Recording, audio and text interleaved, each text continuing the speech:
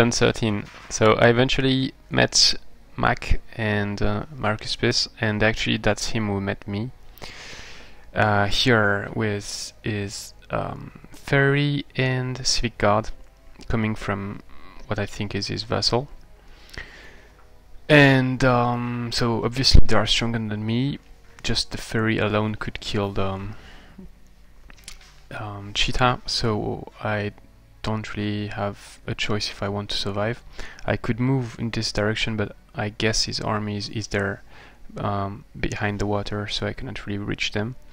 So I think the best solution for me is just to move away and try to disappear and hope that they won't follow me. And actually, if they follow me, it's not that bad either, because it means they're going to waste some movement. And next turn actually I can cast Scout Death March again, because it will not be exhausted anymore, but I won't have the CP available because I'm going to cast Raise Militia. So let's move back for now, and I will see. I think it's better to keep this unit alive and hope to do some stuff later on.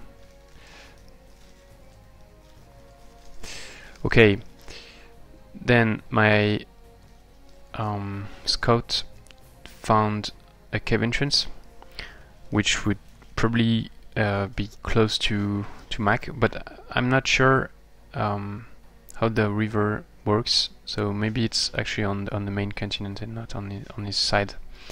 So I will have to take it next turn. But I used the haste berries, considering it would be a shame to waste the opportunity to use the haste berries and explore more, and it was a good choice because it helped me to find the cave entrance. So Mac is playing AD human, more or less as I planned. I was expecting him to play AD, but high elf, not human, but human was also a logical choice. So he funded one city and made one a vassal, which is probably the one I'm seeing. And he didn't. He met Sinue, which is a bit worrying for me, which means he went very close to my throne, but I don't know where he is. Yeah, which actually make me think I should maybe have garrisoned this, because he might be concealing himself on the forests. So I hope I won't lose this and the settler next turn. Didn't think about that earlier, which was maybe a mistake, because I'm a bit surprised he met Sinue, because I've got someone at this cave entrance, someone at this one, so I don't really see from where he could have come. Here I've got a good vision. So maybe he entered when I was not at the cave entrance anymore. I don't know.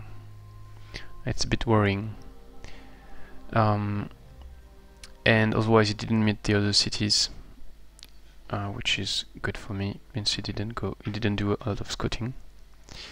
Didn't even meet the central dwelling.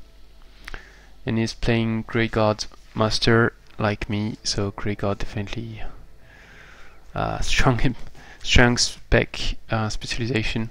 On my previous round we were also both playing Grey Guard Master, so it probably means he wants to expand, and he was probably worried I would be playing Necromancer. You know, he took Water Adapt for Rot and fighting Necromancer, so I guess he was worried I would be playing Necromancer, but I'm not.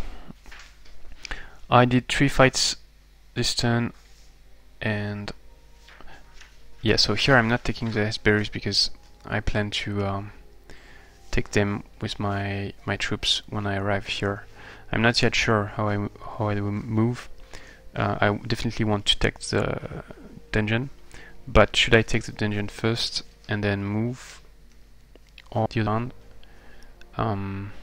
Not yet sure. What I know is that I want to clear this, and the dungeon, and then if I clear the dungeon I should probably clear these 3 sites.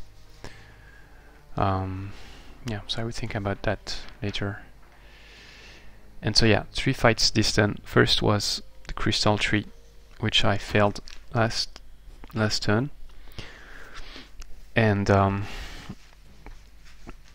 so this turn they didn't charge forward, which made it a lot easier. And I had position 1 elite cheetah on the right with my sorcerer to bait the Node Serpent. So even if they had charged, it would still have worked. And then I let them phase on me, do 1 hit, and then I can escape with sprint. And so with sprint I can just escape without dying, so I don't need to sacrifice a unit, and still I bait them and I split them in 2 groups.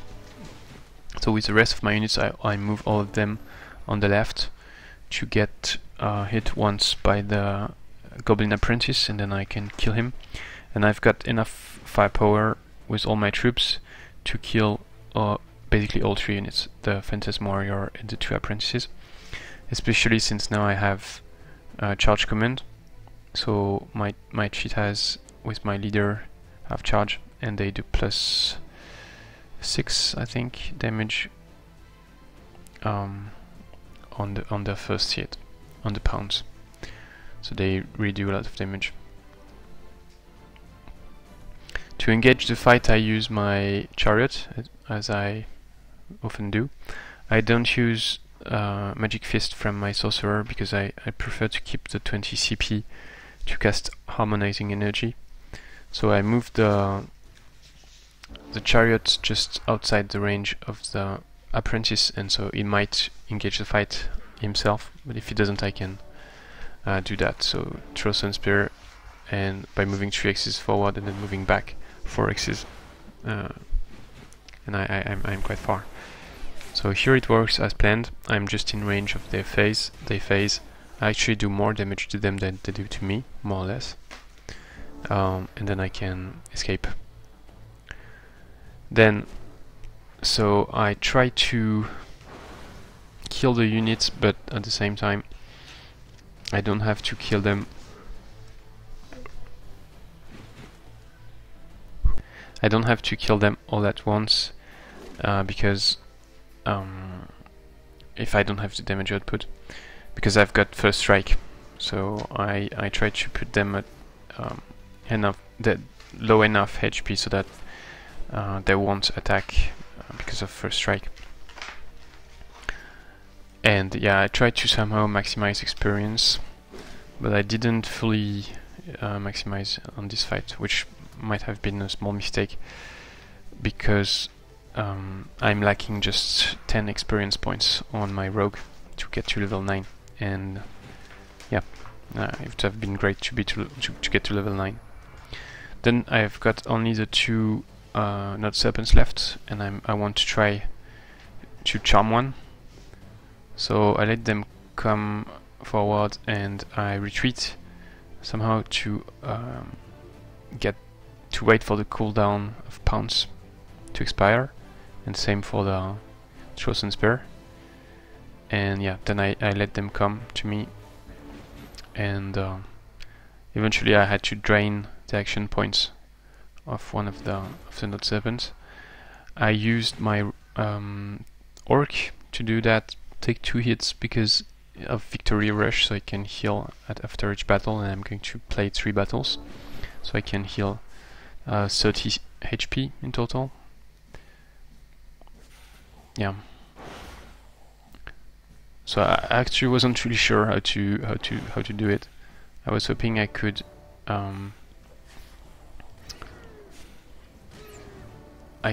put the one on the left at low HP so that I can just stay there with first strike, but then I realized it was not possible, so I decided to drain the action points of the one on the left with 2 hits on my rogue orc and 1 hit on the chariot, and then just kill the one on the right. So eventually I should have done that maybe earlier, but I used Godbreaker and finished it. And here I didn't really put the experience, didn't really maximize experience. I should have kept the killing blow for a hero to get 15 experience instead of giving it to a cheetah. And here I was lucky, 25% chance, and I managed to charm the Node Serpent, be a really nice addition, because Node Serpents are quite fast and quite strong, and when they reach veteran, they get +8 movement points, and together with the apprentice, especially when the apprentice is floating, the apprentice can mend magical being, and so it's a really strong team, and it could be a very strong team to attack Marcus. So yeah, got quite lucky. Then I did 2 more fights at the gold mines. I tried to charm some units but failed twice with I think 25% and 40% chances. And on the last battle, because I've got a lot of mana and a very high income, and I'm close to my limit, so I used all my mana on my heroes.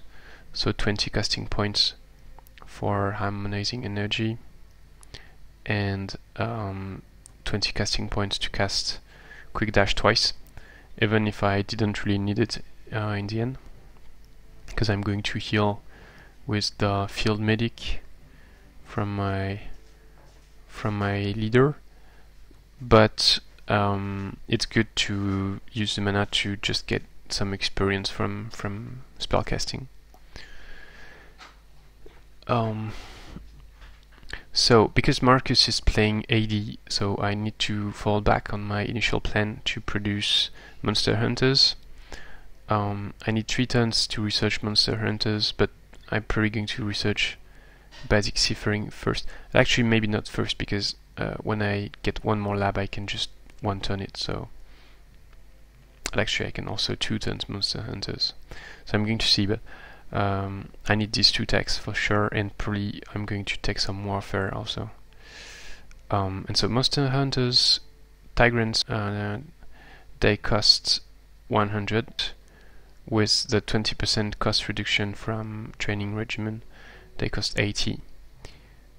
And so I need 80 here. So I'm probably going to, after I produce a few Berserkers, probably going to produce a Seed Workshop, and or maybe actually I don't need it, because yeah, I do need it. Yeah, I do need it. And yeah, then I would produce the monster hunters here, and I would probably keep 1 monster hunter at each cave entrance to prevent his hunters from coming in, because the cheetah is not strong enough against a hunter. So first I'm probably going to put 2 cheetahs and then 1 monster hunter, and because it has concealment as an AD, so I'm probably going to change my plan and go for some shrine and temple, and then maybe some altar of burnt souls, so mystics with altar of burnt souls, but it's actually very expensive, so it takes a lot of turns to build. So I might just go first for some normal mystics, and then later on I can upgrade, so that I get True Sight from the support. I got a level up on my leader, so I'm taking Tireless, and then keeping the other points for now. Because he's playing AD, so I don't really need Frost or Fire. I would need more Blight, actually. Or Shock, if he has some nasty serpents. I hope he's not evolving one right now. And my Sorcerer also got leveled up. And I'm not taking anything. Actually, I thought I took Stunning Touch, but I didn't. But I'm going to take that because it can be useful. It would have been useful on the previous fights to increase experience farming. But for the rest, I'm not yet sure.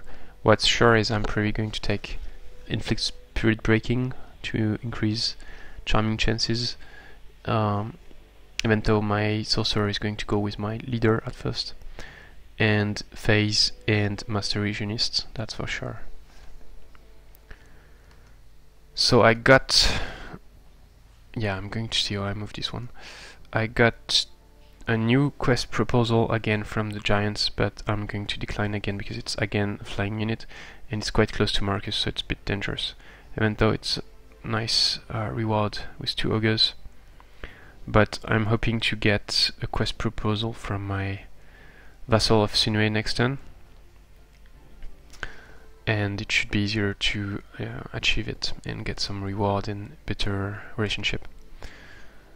I got a proposal from the Orcs to become a Vassal, but it's a bit expensive at 208 gold for an income of only 14, which means I need something like 15 turn to pay it back. It's quite expensive, and they've got only a gold mine and nothing else inside their domain, so it's not really a good place. So I don't think I'm going to accept, even though I have the gold to pay for it, but it's not really cheap. Not a lot of gains for me. Yeah, so thanks for watching. See you next time.